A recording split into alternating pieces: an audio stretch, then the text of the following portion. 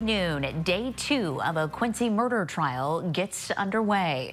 Good afternoon, I'm Natalie Will. Today marks the first full day of testimony in the jury trial against Timothy Bleifnick, the Quincy man accused of murdering his estranged wife, Rebecca.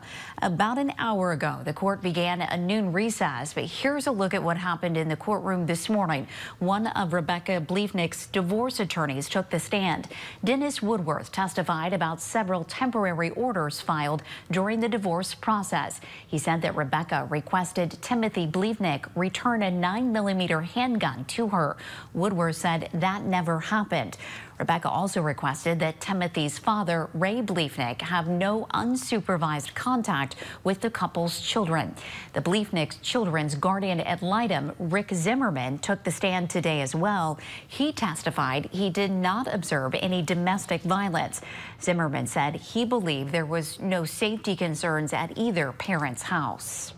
And no media outlets can broadcast or stream the trial live. WGEM News has a reporter in the courtroom. You can watch a live feed of the live blog of the proceedings as they happen in real time at WGEM.com. We will have a live report on today's proceedings on WGEM News at 5 and 6.